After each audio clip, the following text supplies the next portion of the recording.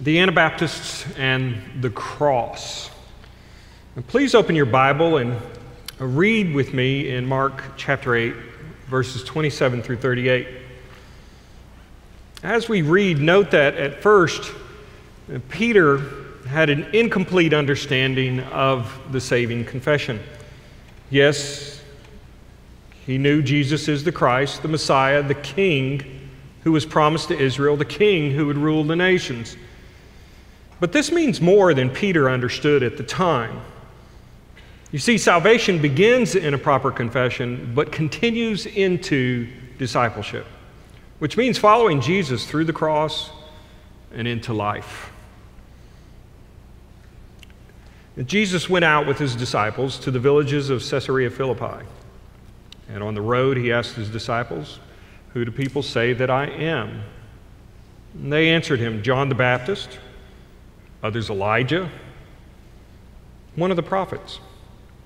"But you," he asked them, "who do you say that I am?" And Peter answered him, "You are the Messiah." And he strictly warned them to tell no one about him. And then he began to teach them that it was necessary for the Son of Man to, and here's the key word, suffer many things.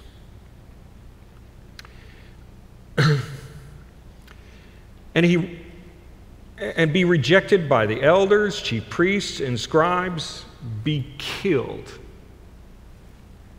and rise after 3 days. He spoke openly about this. Peter took him aside and began to rebuke him.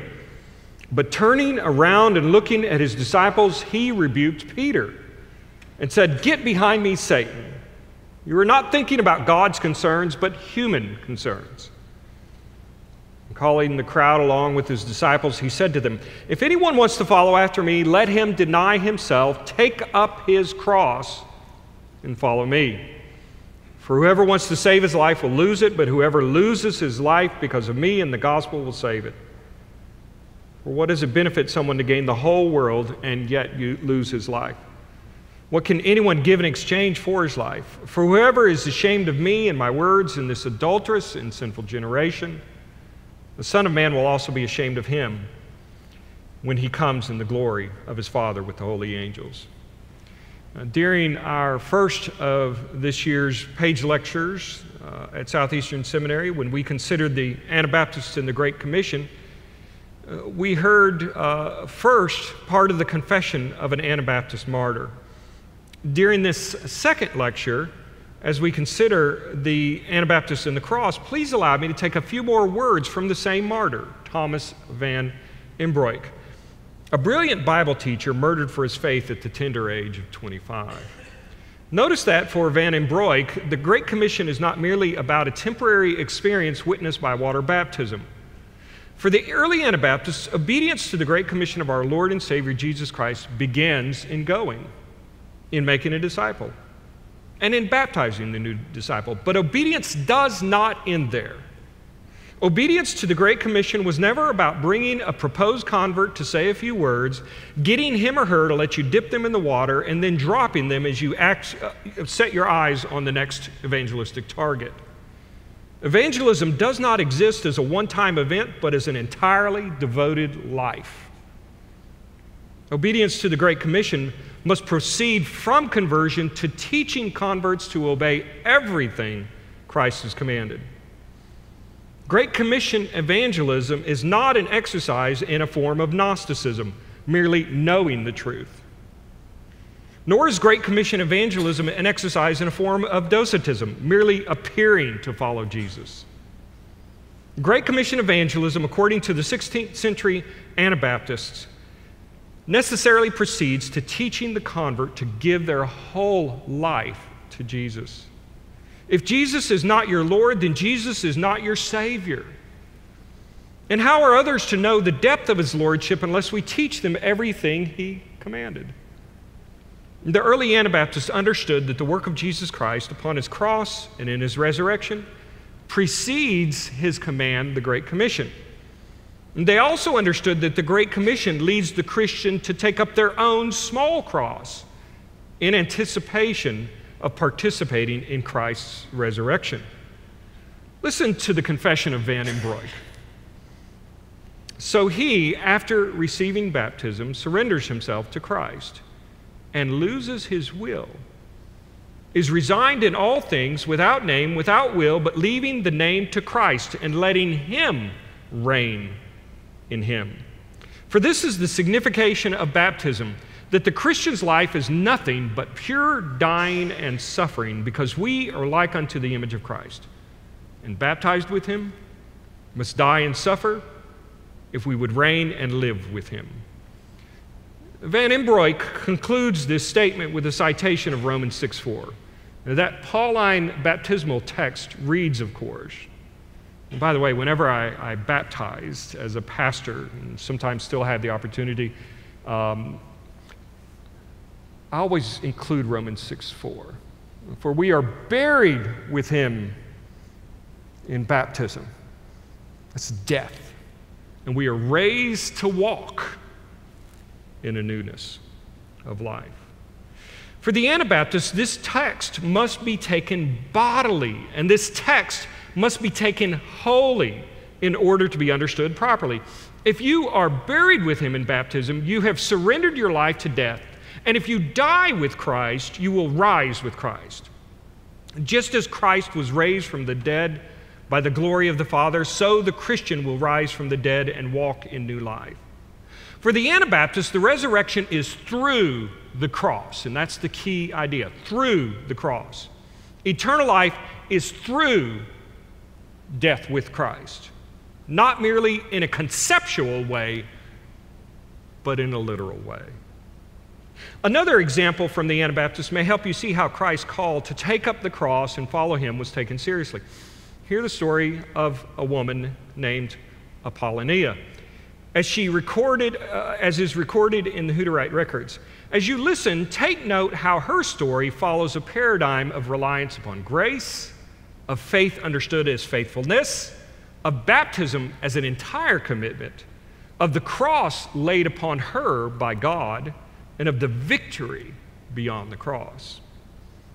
Here's the record. It's short. It's all we have of her life. It's powerful. In the year 1539, one sister, Apollonia, wife of Leonard Sala, having been with him in the upper country, was apprehended in the earldom of Tyrol and brought to Brixen. But through the immutable grace and power of God, who valiantly aided her womanly heart, she constantly and firmly continued in the true faith and in what she had promised God in Christian baptism, and would depart neither to the right nor to the left. Hence she was then sentenced to death and drowned, thus receiving the martyr's crown. Apollonia lived out an understanding of the Christian life that took the cross as so much more than a piece of jewelry or a sentimental icon. As I concluded in an essay that my wife, who is no mean spiritual theologian, considers to be the best Anabaptist piece I've ever written, the Anabaptists held to a cruciform spirituality, believing that the cross of Christ both saved them and provided the paradigm for their own journey through the darkness of this world and into the light of eternity.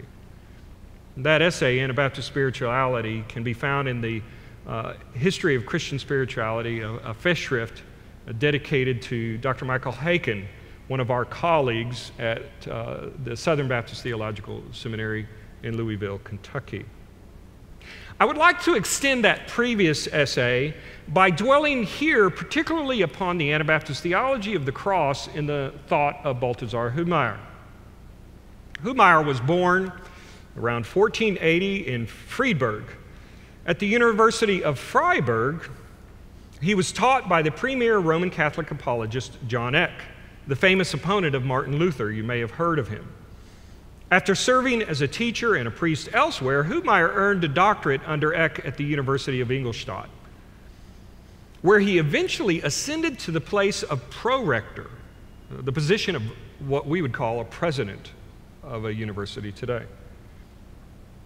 He was then called to the prestigious pulpit of the cathedral at Regensburg, where he horrifically participated in an anti-Jewish pogrom. And 5 years later, for unstated reasons, which probably had to do with what he later described as pride, fornication, and worldly luxury, this star academic and leading preacher left quietly to take up a post in a small South German border town known as Waldshut. There, he fell under the influence of the Reformation at Zurich and ended up repenting his Roman Catholicism. He was baptized by Wilhelm Reublin on April 15, 1525, and also led his small flock to convert to Jesus Christ and to receive believers' baptism. The first publication of Hubmaier as an Anabaptist appeared on July 1st, 1525, and was entitled Summa of the Entire Christian Life, the whole Christian life, if you will.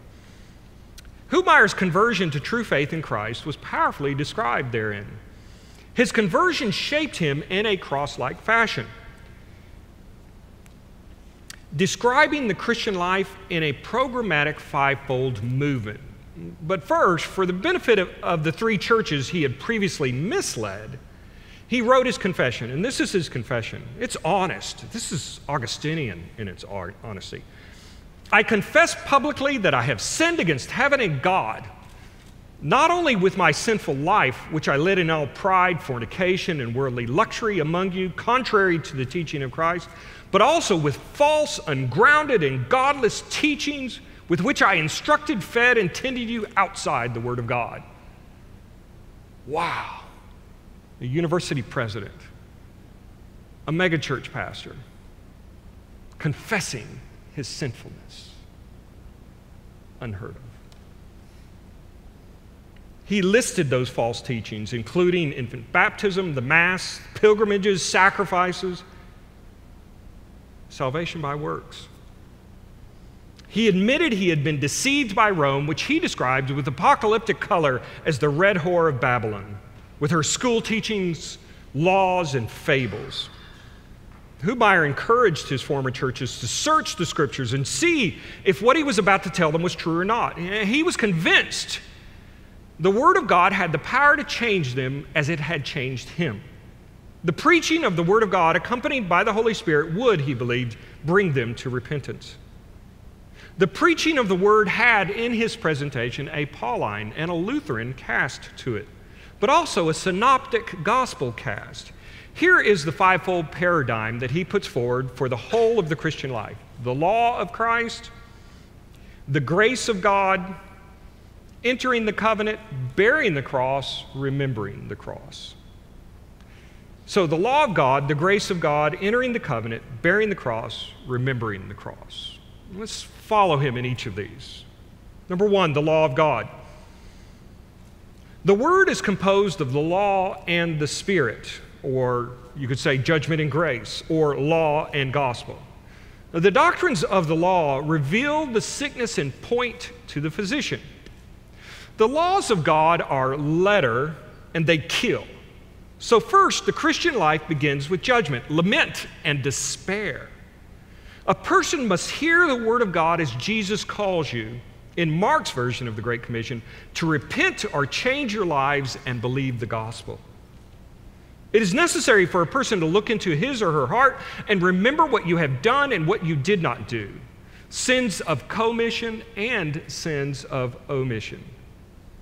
If a person is honest and listens to God rather than cutting off the conviction, you will discover within yourself no health at all, but rather poison, wounds, and all impurity which cling to us from the beginning because we are conceived and born in sin.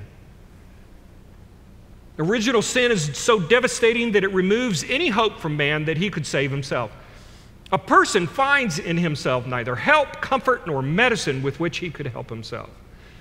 Rather than seeing hope in a human capacity or an anthropological constituency, one must despair of himself. It is here that one detects the Reformation commitment to the Augustinian definition of sin and grace. Sin is so prevalent within us that only God Himself can solve the human problem. Repentance begins in desperation, which itself is a gift. The recognition of your own incapacity, your need for the radical, free grace of God to save you, the sinner, in spite of you. Only after the work of mortification by the Word of God is one ready for the work of vivification by Jesus Christ. Which brings us to the second part of his paradigm. Number 2, the grace of God. Hubmeier's description of the gracious work of God in saving him by his Word and by his Spirit follows the metaphor of Jesus as a physician and the Holy Spirit as the internal agent of salvation. Balthasar provides a powerful description that gives one the impression he is still overwhelmed by his recent conversion. Jesus, he says, like the Good Samaritan, brings with him the medicine of wine and oil. And with the wine, Jesus leads the person to repentance so that he is sorry for his sins. Then, with the oil, he softens the wound and drives the pain away with the gospel, saying, believe the gospel that clearly shows that I, Jesus, am your physician who has come into this world to make the sinner just and righteous. I am the only giver of mercy, reconciler, intercessor, mediator, and peacemaker toward God, our Father, so that whoever believes in me will not be damned but have eternal life. That's the gospel. At the same time that the Word of God is bringing the gospel outwardly to the ears of those being saved, by faith, the Spirit of God makes them alive so that they start to live, turn green, and bear fruit. One must recognize that Hubmeier, like the magisterial reformers, pictures the human being as utterly dependent upon the Word of God and the Spirit of God working by grace in the gospel. However, unlike them, Hubmeier also makes a huge deal about entirely surrendering one's life to Christ. Discipleship is not pushed back in the Ordo Salutis, the order of salvation, in an unnecessary attempt, Hubmeier would argue, for preserving divine sovereignty. The grace of salvation entails the submitted life. Salvation begins and continues with the whole person wholly dedicated to following Christ. Through Christ's words of comfort, the sinner is enlivened again, comes to himself, becomes joyful, and henceforth, he says, surrenders himself entirely to the physician. Through the work of the Spirit, this person surrenders himself inwardly in the heart and intention unto a new life according to the rule and teaching of Christ, the physician who has made him whole, from whom he received life. While there is evidently a Reformation evangelical dependence upon God's grace through faith in Christ, there is also manifestly a Reformation Anabaptist dependence upon God's grace to show itself in faithfulness to Christ. Number 3 in his paradigm, entering the covenant. If a person has true faith, there is a seamless movement into covenantal commitment to Christ within the Church of Christ. After the person has now committed himself inwardly, he says, and in faith to a new life, he then professes this also outwardly and publicly before the Christian church, into whose communion he lets himself be registered and counted according to the order and institution of Christ.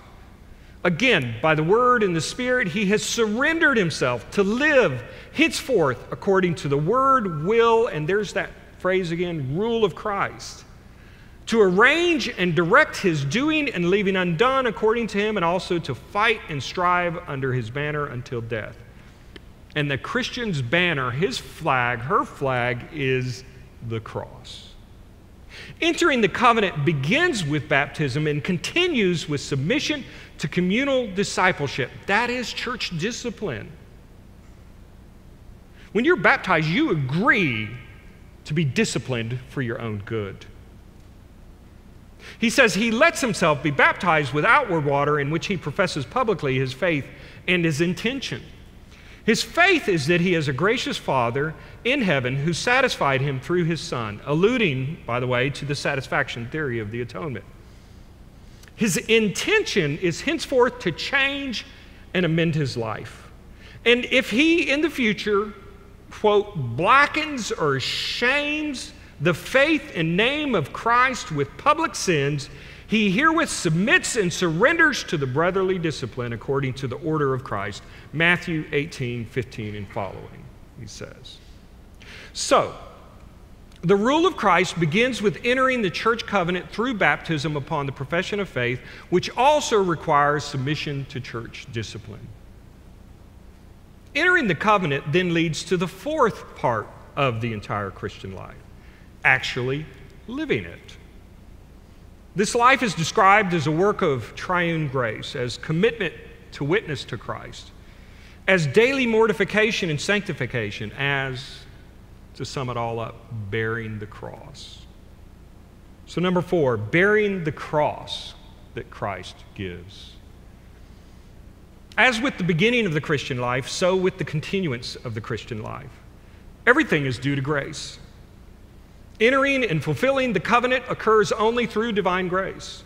This pledge, promise, and public testimony, he says, does not happen out of human powers or capacities, for that would be presumptuousness or human arrogance. The Christian life from beginning to end is a work of divine grace. Triune grace.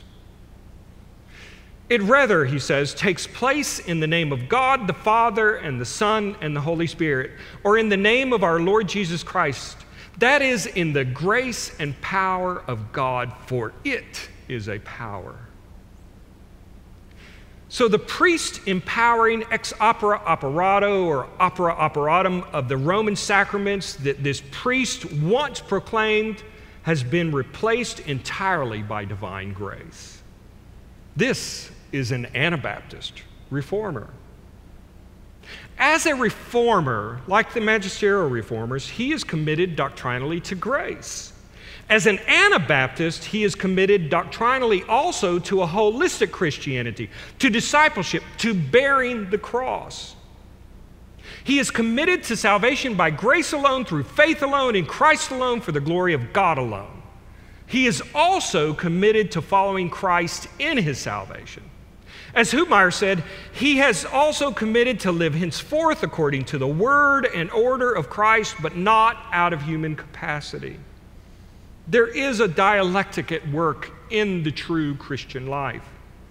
The cross of Christ saves by grace through faith, and Christ gives a cross to the one who has been given faith. One thinks here of Philippians 1:29. It is given to you to believe. There's grace. And to suffer. There is cross.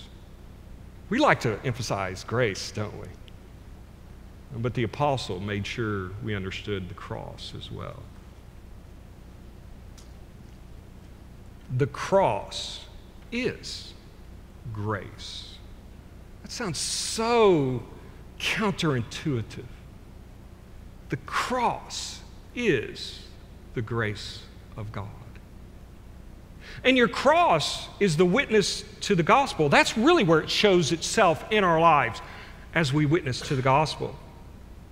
He says, now the person bursts into word and deed, proclaims and magnifies the name and praise of Christ, so that also through us others may be healed and saved, as we have also come to faith through others who previously preached Christ to us, in order that the kingdom of Christ may be increased. The cross of Christ leads to the Great Commission. And the Great Commission leads to the cross of the Christian. He continues, here follows persecution. The cross and all tribulation because of the gospel in the world, which hates light and life and loves the darkness. So why does the world persecute the follower of Christ? Not because it wants to be unrighteous. I think sometimes when we respond to the world, we have easy answers that fit and make us look good. No, this is not why the world rejects Christ. No, they despise Christ's form of righteousness, the cross. The world rejects faith in the cross of Christ, and it rejects the cross that Christ lays upon the faithful. The world thinks it can be saved through following laws and rules rather than following what Hubmaier called the unattractive, plain, and simple rule of Christ. The world thinks it can save itself through obedience to laws, but it can only be saved by grace through faith in the cross of Christ. So why does the Anabaptist do good works then? Not in order to be saved, but because she has been saved. The right order of a Christian life, Hubmaier says, begins in the Word, continues through conviction of sin, and forgiveness through faith. But the order does not stop there. The right order of a Christian life continues into good works. And truly good works are only those which Christ has commanded. That's what's good, obeying Christ. And you can only obey by the grace of God, the work of the Holy Spirit. And God will hold us accountable in the end for our works. This leads Hubmaier to the fifth and final part of his description of the whole Christian life. Number 5, remembering the cross of Christ. The Christian life begins with faith in Christ and with baptism outwardly. It continues with daily mortification of sins and sanctification by the Holy Spirit as the Christian witnesses to the world and performs good works according to Christ's definition only, all of which is described by Hubmaier as bearing the cross. Hubmaier later refers to the Christian's cross as the small cross, distinguishing the Christian's cross from the Christ's cross. Toward the end of his Anabaptist ministry, which did not last very long, for Hubmaier had his own cross to bear in front of him. In 1527, he wrote of the difference between Christ's cross and the Christian's cross. For where Christ is and dwells, there he brings the cross with him on his back, from which he gives every Christian his own small cross to carry and to follow after him. We are to expect this small cross, and if it comes, accept it with joy and patience. And do not pick and choose your own chips of the cross in false spirituality, selecting and gathering them up without divine understanding. But immediately after his conversion, Hubmaier had already spelled out how the cross of Christ was to be remembered and revered. There is a difference between the cross of Christ and the cross of the Christian. You are saved alone by the cross of Christ, and you are given a cross from Christ to bear with him. The cross of Christ, where the righteous blood flows to save the sinner, is continually placed before the mind of the follower of Christ during the community's celebration of the Lord's Supper. So the Lord's Supper is as important as baptism in the covenantal churches of the Anabaptists. My students still find Hubmaier's description of the Anabaptist celebration of the Lord's Supper biblically faithful, personally compelling, and worthy of emulation. You really should read it. It can be found in his 1527 A Form for Christ's Supper. But let us return to the 1525 Summa of the entire Christian life. There are two major aspects to the cross of Christ as remembered by Hubmaier in the fifth and continually celebrated aspect of the Christian life. The cross of Christ is substitutionary and sanctifying. He clearly holds to a memorial view of the Lord's Supper, keeping to the Zwinglian understanding. He says the supper is nothing other than a memorial of the suffering of Christ. But it is a meaningful memorial, not a mere memorial. And its meaning is found in substitution. On the cross, Christ suffered for our sake. He, quote, offered his body for our sake and shed his crimson blood on the cross to wash away our sins. Hubmaier's emphasis upon the cross of the Christian is grounded in the satisfaction, penal substitutionary, and Christus Victor theories of the atonement. Christ's cross is primary. The Christian's cross is derivative. He's got the big cross.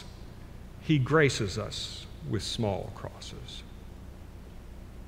The cross of Jesus Christ, moreover, leads to our sanctification. Remember, he said his crimson blood on the cross washes away our sins.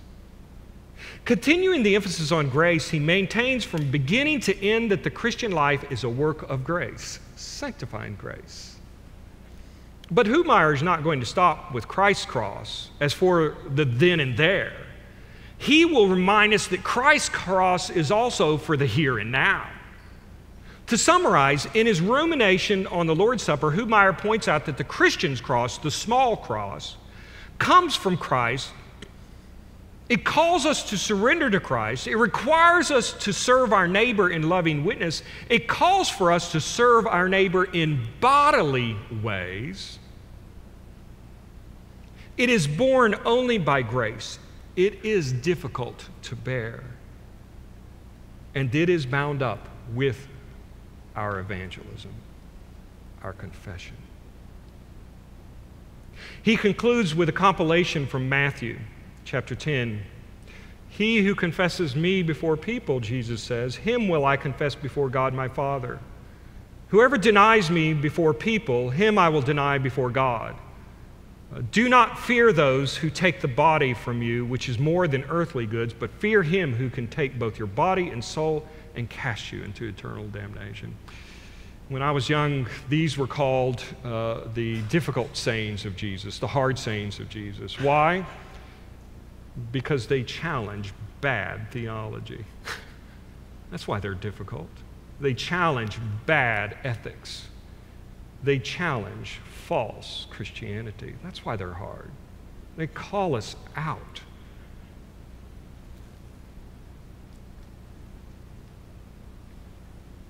Although Hubmaier struggled with being faithful at times, especially when he was put on the rack in Zurich and recanted before Zwingli in early 1526.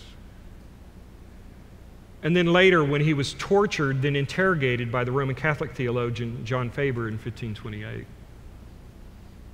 Both Zwingli and Faber had at one time been his friends and colleagues. He went to school with Faber. He learned theology from Zwingli, his classmate, his professor. The Anabaptist leader was persecuted by both the Reformed and the Romans, but he continued to maintain the faith, and on March 10th, 1528, he was burned alive at the stake in Vienna near the river. Hubmaier knew that bearing witness to Christ might lead him to the cross, and he bore the cross in witness in life and in death. His final words sound throughout the centuries to remind us that the grace of God is inextricably bound up with the cross of Christ. You cannot bear the cross that God has put upon your life unless he gives you the grace to do it. Listen to Hubmaier.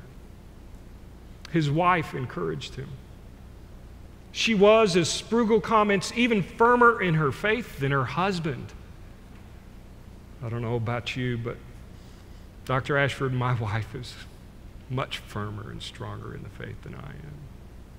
It's a blessing to have a wife like that. And when Hubmaier was taken to the site of execution on the 10th of March, 1528, he spoke words of comfort to himself by reciting Bible verses. When he arrived at the scaffold, accompanied by a great crowd of people and followed by an armed company, he raised his voice and cried out in the Swiss dialect, "Oh, my gracious God, grant me grace in my great suffering." Grace to suffer. Turning to the people, he asked pardon if he had offended anyone, and he pardoned his enemies. And when the wood was already in flames, he cried out, "Oh, my heavenly Father, oh, my gracious God." And when his hair and his beard burned, he was crying out, "Oh, Jesus." Choked by the smoke, he died. A few days later, Elizabeth Hugolin Hubmaier, his dear wife, was thrown into the Danube with a stone tied around her neck, joining her husband on the cross. But the story of Balthasar and Elizabeth Hubmaier did not end in March 1528. For like the Dutch Anabaptist Thomas van Imbroek, the South German Anabaptist Balthasar Hubmaier knew that we must die and suffer if we would reign and live with him. As historians like Timothy George, Tripp York, and Ethelbert Stauffer likewise discovered, the Anabaptists embraced the biblical truth that the Christian is called to a life of cross-bearing. The pathway to heaven sojourns through suffering and death. Paul wrote, "We are buried with him in baptism. We are raised to walk in newness of life." Stauffer put this truth into a Latin axiom, per crucem ad lucem, through the cross to the light. Per crucem ad lucem, through the cross to the light. It is only by fixing our eyes upon the cross of Christ that we see the glory. As the 20th century Lutheran martyr Dietrich Bonhoeffer put it in his famous The Call to Discipleship, when God calls a man, he bids him come and die. And through death, we are granted life. Let me end the second part of the hymn we cited in our first lecture on the Anabaptists and the Great Commission. Remember, this hymn was used during the commissioning of Anabaptist missionaries. It began with the call to follow Christ in fulfilling the Great Commission of Matthew 28, and it ended with the reminder that the call is to follow Christ through the cross of Mark 8. And if thou, Lord, desire, and should it be thy will, that we taste sword and fire by those who thus would kill, then comfort, pray, our loved ones, and tell them we've endured, and we shall see them yonder, eternally secured. Thy word, O Lord, does teach us, and we do understand. Thy promises are with us until the very end. Thou hast prepared a heaven. Praised be thy holy name. We laud thee, God of heaven, through Christ our Lord. Amen. Thank you.